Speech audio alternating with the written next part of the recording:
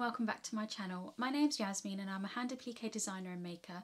I design and create hand applique patterns and tutorials for those that want to learn the beautiful traditional technique of needle turn hand applique, and this is my space on YouTube to talk about my life as a designer, show you behind the scenes, projects that I'm working on, as well as lots of other crafty projects I'm working on, such as knitting, cross stitch, embroidery, anything that's making me happy and that I think you'll enjoy watching me make.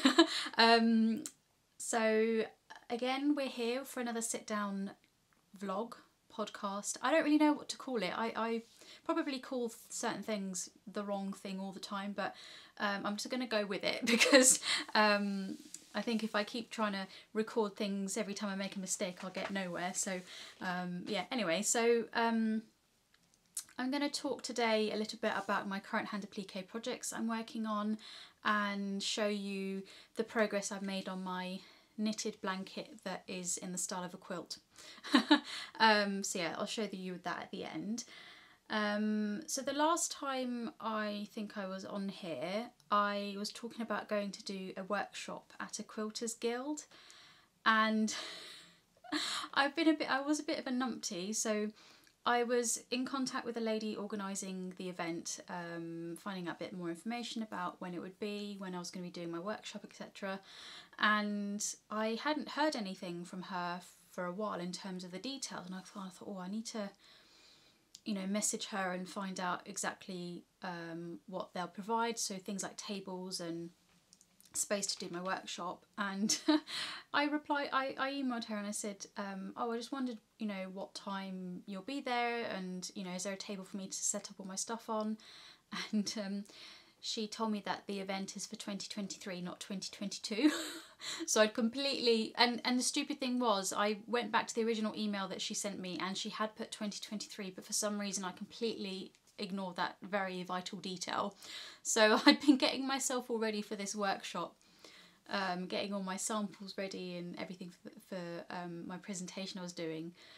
So yeah, I felt like a bit of an idiot and I had to laugh with my husband because I thought if I'd just gone along and rocked up at the quilt shop where it was going to be held, they probably would have just looked at me blankly saying, not sure why you're here. So yeah, so that was a bit of an interesting lead up to that event I thought I was doing. But the nice thing is I've got something to look forward to for next year now, so yeah, I'll just have to make sure that I put it in my diary and actually get ready for the event when it's meant to happen. So but anyway, you know, you make mistakes. But I think when I did my last vlog, podcast, sit down chat, I'm going to call it sit down chat because otherwise that I'll get confused with what I meant to call it. I was working on a sample to do in the workshop. So this was a pattern that I designed for a quilt museum last October that I decided to increase the size of to make a cushion cover. So I actually finished the sample, and this is it here. And as you can see, everything's stitched down. I gave it a nice iron this morning, so it looks nice and neat at the moment. But yeah, I'm still going to carry on making it into a cushion, and I found a really nice thread that I'm going to use. Oh, it's there, I think. Let me just grab it. So I think I mentioned I was going to use a green thread to do a bit of hand quilting around it, and I found this Aurifil 20, is it 28? Yeah, the 28 weight in this really nice green colour, and I think it works really nicely with the colours in here. I mean, when I actually do the hand quilting of it, I don't think it's going to show up too much. It's going to be quite subtle, so as long as it blends in nicely, I think, like I said before, I want to have the 3 shades of green to complement the more colourful flowers in this piece. So yeah, I'm going to get that all ready to hand quilt, and that'll be quite a nice small project to work on. I love hand quilting. I wouldn't say I'm amazing at it, you know. I've got the rocking technique, and I use a leather thimble as well, so it does take a while to get into it, and sometimes you look at the stitches and they're kind of a bit skew with, but you just have to go with it. And it is all about practice, and it's like doing needle turn hand applique. You do feel all fingers and thumbs to begin with, but I think the more you do it, the more you train your hands to work in a certain rhythm, and it just becomes second nature. And that's when it's that key moment when it starts to become really, really relaxing and therapeutic. So really looking forward to working on this little sample. And I think because it's quite a small, well, I say small cushion, small project compared to a full-size quilt, it should I should be able to do it fairly quickly. And I use that word lightly because I don't like to rush things too much, but it will feel like a satisfying finish if I can get that hand quilted, and then I can have it on display in my home. So that was that. At least I've got a nice cushion cover to work on. And I might, you know, this time next year I might do a different sample for my workshop, but it works really nicely with all the shapes in that one to teach people how to do the technique. So we'll see what happens next year. But yeah. And then the other thing that I have been working on is my Storyland of the Stars sew along. So that's ticking away nicely, and I just released this, well, this block's coming up tomorrow. I think I showed it to you last time it hadn't been stitched down, so I've actually stitched it all down now, so you can see, and I'm really pleased with the fabric placement in the centre. I don't know if I'm going to do that upside down, but yeah, I picked up the first green square, and that happened to be the first one I needed to stitch down, so I thought it's meant to be, and it just looks really pretty in the centre. It really draws your eye into the centre of the block as well, and makes you sort of look around the block at the different patterns of the fabric. But yeah, because I've done that block, I am starting to put together the rows. So these blocks are 12.5 inches square, and when they're finished they'll be 12 inches. So the it's a 9 block. There are 9 blocks in the whole mini quilt. So it's actually a really nice size to work on, but I've actually decided to hand piece the blocks together because I just thought, I think I might have mentioned this before. I do apologise if I have and I'm repeating myself. I really like the idea of hand piecing them together rather than using the machine and just creating a completely handmade quilt. And as you can see, I've put these 3 blocks together, and it's actually really comes together really quickly, the hand piecing. Again, I think I used a 28 weight Aurifil white thread because I like the thickness of it. I like the thickness of working with it, and it stitches up beautifully. And I'm always paranoid that things are going to come undone, so I try and, when I'm knotting things off on the back, I do 2 knots rather than 1. And I just always want to make sure everything's secure so that if it goes in the wash or has a quite heavy wear and tear on it, it's not going to just start falling apart, which it never will, because threads are extremely strong, stronger than I always think they are. But yeah, it's looking really nicely, actually. Looking nice. I'm really pleased with how it looks. So this is actually, goes this way around. So this is the top, going to be the top row. And then it goes down like that. This is hard to show it on. Let me do this way, and then you can see the blocks in all their glory. So yeah, I'm pleased with it. It's actually a really nice size mini quilt to work on. It's got me thinking about doing another mini quilt of this size, so having 9 blocks. And I was thinking, a few vlogs or sit down chats before, I showed you a like a really mini quilt that I had done for the festival quilts. Let me see if I can go and find it, actually, because it'll make more sense when I'm talking about it. 1 minute. So this is the teeny tiny mini quilt I was talking about. So this is all hand embroidered. I've talked about this before, I don't want to bang on about it again, but yeah, all of these are traditional hand applique blocks, but they've all been hand embroidered using Aurifil threads. But as you can see, it's a nine blocks in this kind of mini quilt with a border around the edge. And I thought, because I've enjoyed working on this smaller size quilt, I thought it might be quite fun to create these blocks, but the full size, so 12-inch blocks, to supersize this pattern. I don't know. I have actually made the central block. I've created the template for it.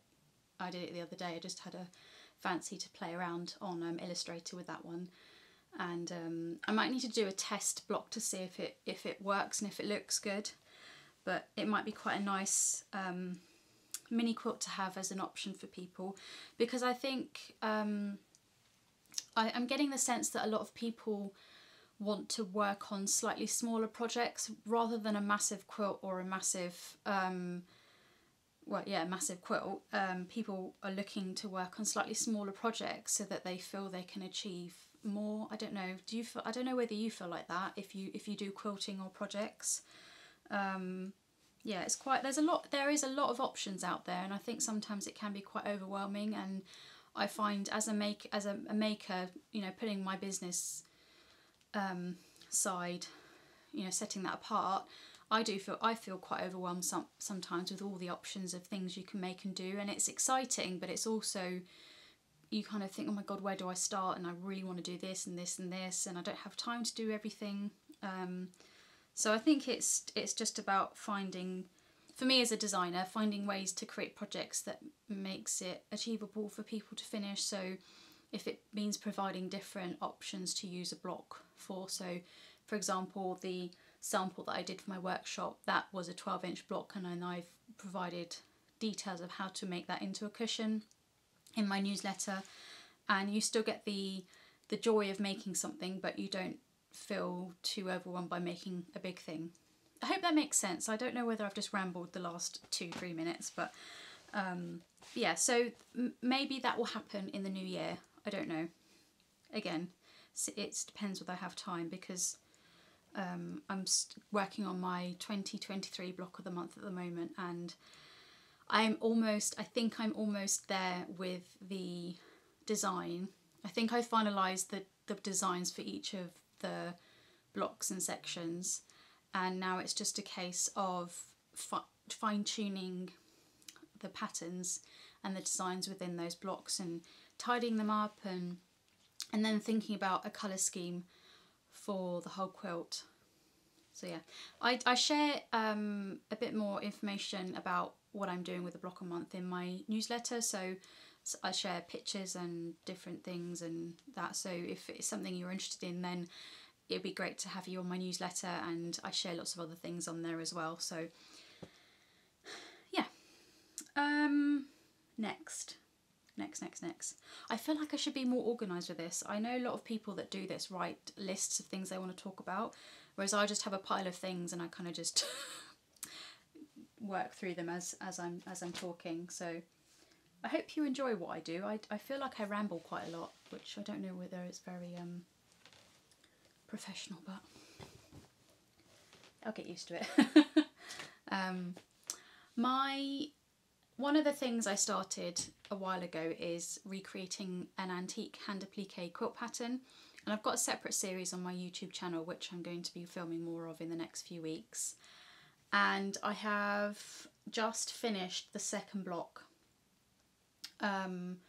which didn't take as long as the first block, and I've also finished the first block. So I'll show you the first block. So just to give you a bit of context here, I wrote the date of when I started this block. Oh, excuse me. Our dog has epilepsy and he has to have tablets at certain times of the day, so that was his 2 o'clock tablet. So I'll just quickly go and give him his tablet and then I'll be back. Okay, so I'm back now. What was I talking about? So yeah, so I started this block on the 30th of September last year, and I would say I finished it yesterday. So this is the first block of the quilt, and I am completely in love with it. It's turned out so beautifully. Excuse me the weird way I'm holding it, but it's a 21-inch square block, so it's quite big. But it's everything I imagined it to be in real life, and I don't know whether you'll be able to see. So this pink fabric's got red flowers in it which pick up the red in that. and I've starched it very lightly. Although I say starched, I don't know whether it's actually starch. It's this soak. Is it soak? Yeah, it's by a company called Soak, and it's the flatter.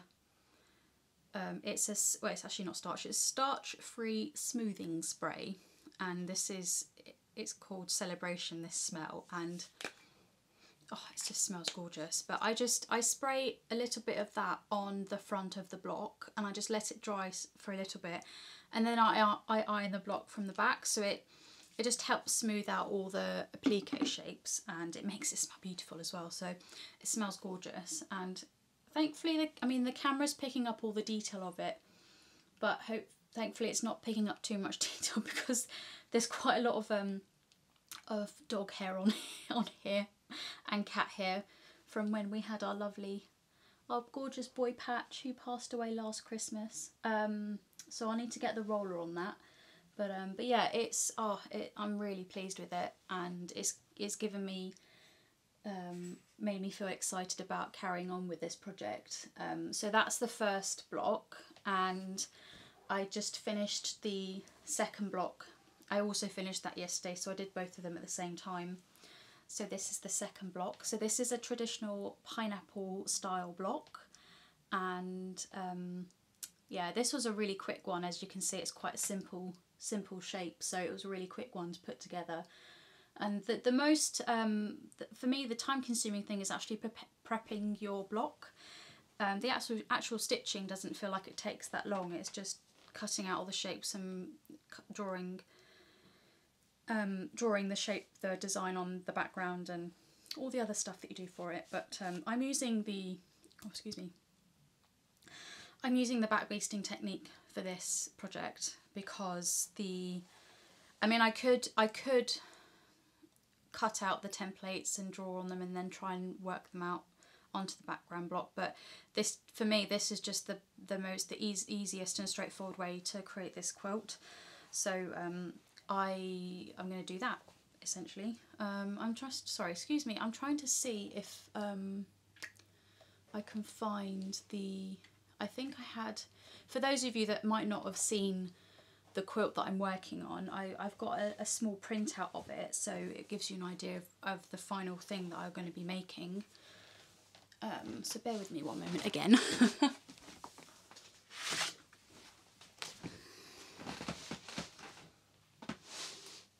So I've just noticed I've got a recipe that I've written on the back here, and I have no idea what the recipe's for. Looks like some sort of cake. But yeah, so this is the quilt. I'm not sure. Oh, there we go. And these are the two blocks that I've done so far. So I decided in my little series that I'm doing, I've decided to work my way along the top row, and then just kind of keep working my way through all the rows.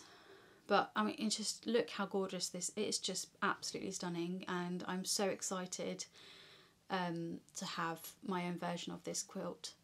So yeah, so the next block I'll be working on is that one, and I'll be doing a part 3 or 4 of this series for this channel, so you'll see me working on that sunflower block next, and I'm excited to choose the fabrics for that one. And I'll leave a link to the first video of this series, and then if you want to watch the other ones that I've done in this series, then you can.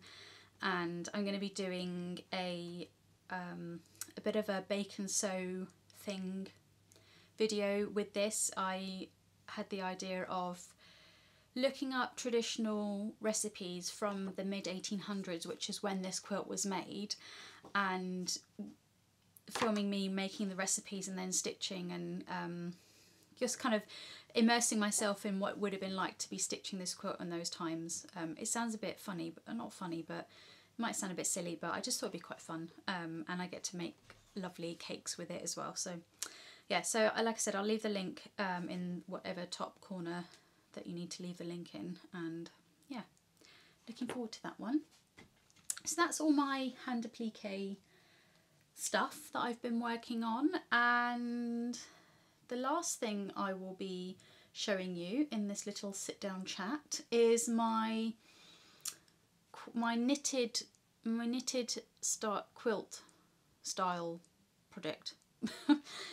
I in my last video I showed you a knitting project that I wanted to start with some beautiful indie dyed yarns that I'd bought, and I realised when I was watching the video back to make sure I just to check if I needed to edit anything or add anything, I kept talking about the yarn as if it was fabric, so I do apologise if you're a knitter. You probably thought, gosh, she just doesn't know what she's talking about.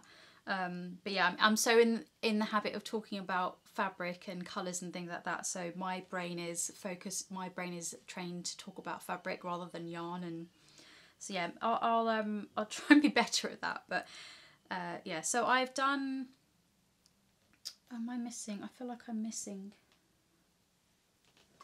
a square. Okay, it's gone somewhere. Anyway, I've done one of the blocks of the knitting pattern. So it's made up of 4 squares and they're half triangles. So it's based on the idea of a half square triangle quilt, but knitted. So I've done one block and I've actually just safety pinned it together because I need to block the blocks, which I'll do once I've done all of them, but I just thought I'd safety pin them together to give you an idea of what it will look like finished. So this is the first block that I've done, and I used this really pretty rusty orange colour yarn from the Fibre Fox. If you look in my last video, I've left my last sit down chat, I left some links to the businesses that I bought these fabrics, I was going to say fabrics, the yarns from, and yeah, so this is the really pretty maple, I think it's maple colour from the Fibre Fox, and then this was from Bird Street Yarns, and I think it works really nicely actually. It's been such a lovely project to work on so far. So my camera's cut me off again, and I've realised that I think I can only record half an hour at a time. It doesn't let me record any longer than that, so I'm going to have to make sure that every time I do this I'm not in mid-flow of talking when it will cut me off. Yeah, so what I was saying was it's been such a lovely project to work on, and the squares come together so quickly. And the pattern is written really well, and like I said before, I would say I'm a confident beginner, and it once you kind of get into the rhythm of what you need to do, it's quite a mindless project to work on. So it's been really nice to just fit in little squares every now and then between tasks, or you know, when I'm making dinner or something. And I've just started making the second block with 2 different yarns. So I'm using, hopefully it comes up well on here, and I'm hoping, yeah, I wasn't sure whether these contrasted well enough, but I think they do. So again, these are both yarns from Bird Street Yarns, and this one it's so pretty. It's got lots of different shades of pinks and purples and a little bit of hot pink and yellow and a bit of, has it got orange? No. But it just picks up the pink. The pink picks up the pink, what am I trying to say? The pink on this side picks up the flecks of pink on this side, and it just really pretty. Kind of reminds me of a really fruit salad sweet. I don't know if you're not English, you might not know what fruit salad sweets are, but they're these little rectangle sweets that are half pink and half yellow or orange. Oh, they're really lovely. They used to come in a mixed bag with blackjacks, which are again a chewy licorice sweet. Actually, blackjacks are my favourite out of the 2 options, but yeah, it just reminds me of a fruit salad sweet. But yeah, I'm really looking forward to seeing how this one turns out as a whole block. I was a bit worried that I'm not sure whether the contrast in this doesn't really go with the contrast in this, but I don't know. I don't know whether I probably just need to make more blocks, and then as a whole piece it will probably look really nice together, because I've got, these are quite subtle colours compared to that maple, the sort of dark orangey colour, and I've got 2 darker purples as part of the minis that I got from this set. Yeah, I think I'm sure it'll look all lovely when it's all done in one go, and then I can change blocks around, or I might even I might see how it goes, and then even if I don't want to do the blocks like this, I could just use all these smaller blocks and just put them all in random order, so it's a bit more of a mix and match type thing, but we'll see as I'm making the quilt. So I had to stop, I had to cut out this bit because my husband just bought me a cup of tea, so bless him, he was trying to come in as quietly as possible. But yeah, so I think I'll stop waffling about my knitted quilty blanket, and I'm kind of tempted to start a second knitting project and do a garment of some sort, but I think I'm going to have to resist the urge and just focus on this one knitted project, and then the more I focus on this project and do it, then the quicker I get done, and then I can start on something new. But yeah, I'm just going to enjoy the slow pace of working on this and then work on something else next. But I think I've already got lined up what I want to do next knitting wise. But yeah, it's come to, like I said, it's come together quite quickly, and I don't think it's going to be very long to do this whole quilt. So yeah, it's really squishy when they're all together. Anyway, so that's everything, I think, of all the projects that I wanted to talk about.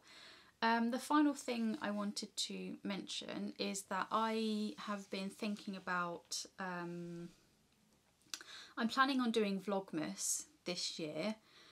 I've never done it before. I'm a bit nervous about doing it, but I really enjoy watching other people's Vlogmas videos, and I just thought it'd be quite a fun thing to do and try and make it sort of hand applique quilty, hand stitching-y type thing. I don't really know, I guess I probably need to be research. I guess it's you do it for 24 days up until Christmas Eve. Which seems quite nice. So I've written out a couple of ideas of things I want to make for the particular series, and ideas of sharing some Christmassy things. So it should be quite fun, hopefully. But if there's anything you would like to see me do throughout that period, Christmassy wise or hand applique wise or anything, let me know in the comments. It'd be great to get some fun ideas, or ideas of things that you'd like to see me do. But yeah, I think that's it for today's sit down chat. I hope you enjoyed watching this, and I'm not sure, I sometimes wonder whether this is interesting what I do, but I love talking about hand applique and all the crafty projects I'm working on, and I hope you enjoy listening to it. And I will catch up with you next week for another little sit down chat. And it will probably be the last sit down chat before I do Vlogmas, because I think it's the 1st of December on Thursday, maybe. So yeah, I might squeeze in another little sit down chat and a bit more of an update of my projects I'm working on. But for the time being, I hope you have a lovely rest of your day, morning, afternoon, evening, weekend, whenever you're watching this, and I will catch you next time. Please, if you like watching me ramble on about projects and talk about hand applique and quilting, it would really mean a lot if you liked this video and subscribed to my channel. And please let me know what projects you're working on. I love to hear about your projects and what you're working on them for, or if you're working on them for someone special. It'd be really great to know. But in the meantime, I will do a little bit of stitching now and edit this video, and I will see you next time. Bye!